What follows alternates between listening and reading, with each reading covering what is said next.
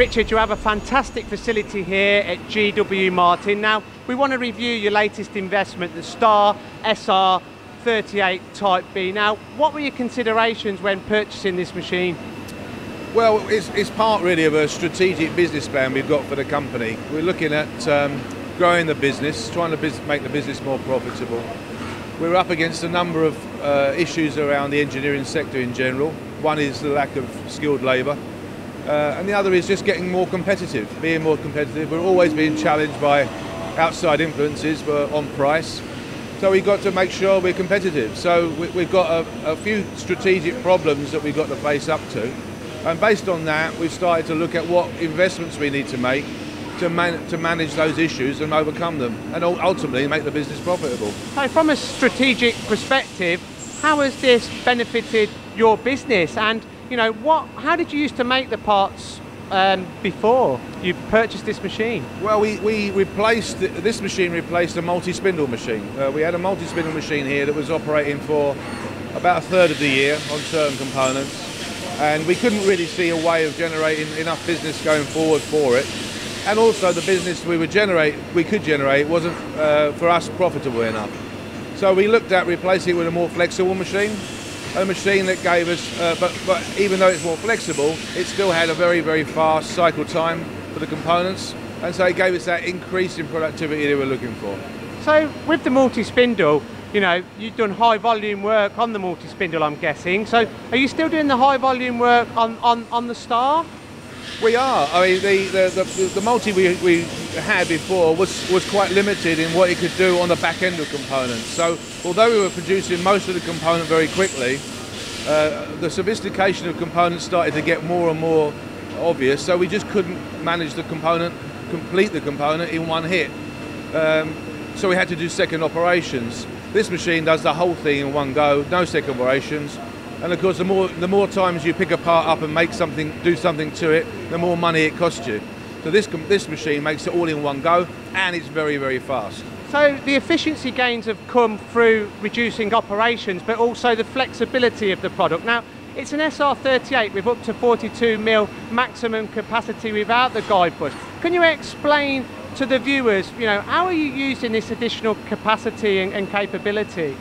Well, when we went to Star, we had three parts in mind. We knew what cycle times we were making them in, and we asked them to give us some cycle times for these parts, and they were much better than what we were doing. So we were a bit sceptical at first, but in fairness, this machine's come in. It's actually exceeded our expectations on cycle time. So we're now producing parts quicker, much quicker. And we have flexibility, as you said, it goes up to 42mm.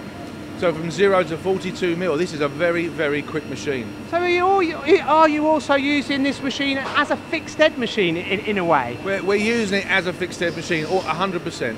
There's been a shift change in thinking. This has come again about because of people's requirements to get much more productive, much more efficient. You can buy a fixed head machine that will go up to 42mm, but it will not be as quick as this machine. So the market has changed slightly. I know Star, for instance, are taking advantage of it, but it's a perfect example of how you can adapt what I would call some automation, but making it very flexible. So when you say flexible automation, you're doing your high volume work on here, but you're also automating your medium volume work now, and that enables you to be able to run the machine constantly. Exactly. I mean, the idea is to run it 24 hours a day. So we're doing that right now. We've got components lined up to come in behind it. I think this machine, we're just looking right now at this machine's capacity going out for the rest of this year, and we're going to struggle, to be honest with you, to put anything else on it right now. It's that full. So clearly we've made the right move here, because now we've got a very fast, very flexible machine working 24 hours a day that's replaced the machine that was working a third of the year. Now, in regards to some of the technical features of the machine, I see that you've got the machine with HFT, but I did notice some stringy swarf. Yeah. So can you explain the reason behind that, please? And if you are using HFT at all? We do. We use HFT when we need it and when it's applicable. HFT will slow down the cycle time very slightly. And so if we don't need it, we won't use it, because obviously we want to maximise the cycle time. In this particular component, for instance, the stringy swarf isn't getting in the way. It's not clogging up anything. We can still run it 24 hours a day unmanned with the stringy swarf, and it's quicker. So we make the choice between running long term, running 24 hours a day, and cycle time. And so if we can get away with it, we will. But if we need it, we use it. Now, with the rigidity of this machine, it's a large machine, and you're doing obviously turning operations, but you're also doing milling operations too, Yep. which potentially you couldn't do before. No. With your B-axis. It's servicing both spindles. Yep. Can you enlighten us to how that has kind of changed the methods of producing some of the components that you are? Well, I mean, up to now we haven't had a B-axis, so to get angled holes, angled drilled and tapped holes and milled surfaces with an angle on, we've had to use an angled head, a special holder, which are very expensive and again slows down the cycle time.